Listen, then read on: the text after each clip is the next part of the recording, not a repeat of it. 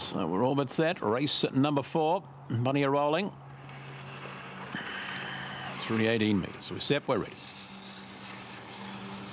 And racing, Cool Time away, all right. Speed going the way of What's Up. Watto followed down on the inside here. Cool Time up there. Procrastination, a little length or two back we go to You're Lucky off the outside, becoming poor. No parking, dropping towards the tail of the field. Then our Homebush Titan, Thrilling Evie. Up they come. In front, What's Up, Watto. They're coming hard outside. You're Lucky, What's Up, Watto tight here. And then we go the way Procrastination, becoming poor, was getting home late. They're followed back there now by Cool Time.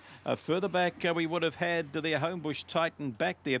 No parking, and Thrilling Floor never really got into the race at all.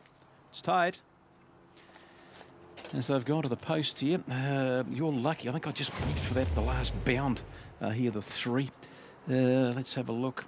In fact, they've gone with me through. I've gone with them 3, 4, 2 and 6, 18 and 91 here. And from the boxes, you can see the 4 gets out nice. 3's done plenty, hasn't it? Had to work around them, inside them.